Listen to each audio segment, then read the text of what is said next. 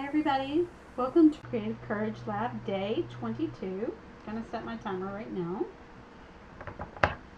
So today our prompt was Hive or Creation Hive, and I felt like I instead wanted to say community for my page. It's the same concept, a group that works together and strives together and helps each other, supports each other, that sort of thing. So yes, that's what I want to talk about. And then I also decided that I would experiment a little today. This is an acrylic ink, and I've been playing around with these a little. Okay, and I want to see how they react with alcohol inks. So I know that these react nicely with alcohol. They make these nice ring effects that you can achieve by doing that. They're a good consistency for using with alcohol. In fact, I'll just show you really quick how that works with alcohol.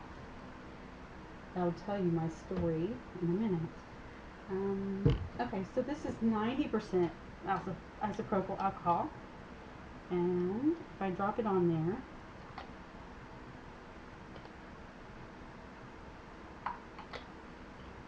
you can see these rings. I'm going to lift it up to the camera. So you see the ring that the alcohol made with these inks. These inks are great to use with alcohol to get these nice texture effects. So I was curious as to how they would work with alcohol inks. So I chose a turquoise, which is called Mermaid, indigo, and watermelon to be my colors, and I'm just going to drip these on there and see what happens. I just intend to put one drip. It's kind of spreading out of the ink. That's an interesting effect. It didn't just make a ring. It didn't spread out like usual. These mixed. This green did. This mermaid did. The indigo is a thicker, darker, more opaque ink, if I can say that, and it didn't react hardly at all. And then this is watermelon. Okay, so I was thinking about community and where would I be if I hadn't joined the Creative Sandbox community. Now, I've been following Melissa for a long time. Probably, I don't know, maybe 4 years, 3-4 years, something like that. I found her through Jennifer Lee and one of her workshops and online workshops, and just kind of fell in love with Melissa's playful spirit. And so I've been following her for a long time, and I just wanted to see, sorry, I'm distracted by the inks. So back in the fall, I decided to join the Creative Sandbox, and there's this specific Facebook group, and it's for experimenting and learning things, and I can honestly say I would not be doing these videos if I had not become part of that group. And the reason I can say that is because I actually bought my camera and set it all up in May, or maybe April or May of 2015.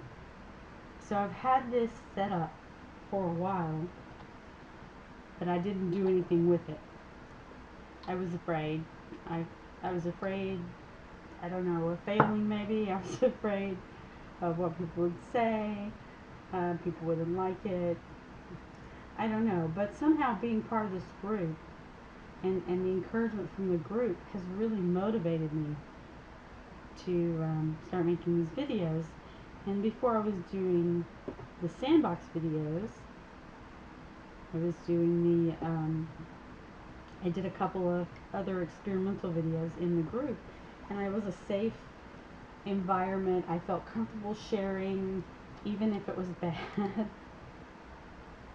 And believe me, some of it's been bad, but I was able to share anyway. And so I can honestly say that this this Creative Sandbox group has been just a major help to me, and a place where I can share my ideas and experiment. And now I'm putting my videos on YouTube, the good, the bad, and the ugly, so to speak. And it's because I was in that group and I was able to get some feedback, I was able to get some help, and mostly I was able to just practice sharing. And I think that's been a huge thing for me, is just to have a place to practice, I have a place to bounce ideas off of, and so that's been really instrumental, I think, and helpful to me. So I highly recommend being part of a community, and if it's online or if it's local. And I can't recommend Melissa's programs enough. Melissa's been such a help to me. She's so involved with the group. I've been in other groups before, and I've never had a leader who was so involved and always trying to be the most encouragement she possibly could be.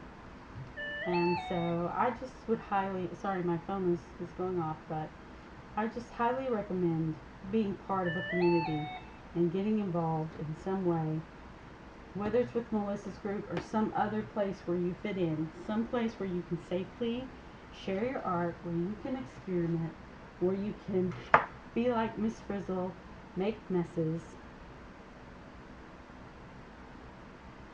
and just see what happens.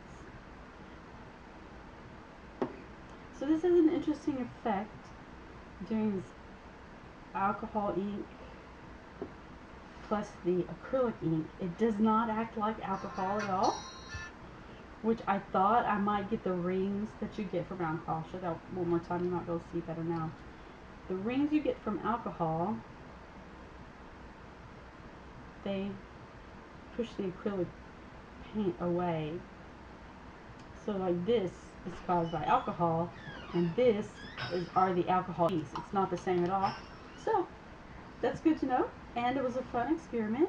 So thank you so much for joining me for Creative Courage Lab Day 22, and I will see you tomorrow for Day 23. Bye-bye. We have to edit up the door.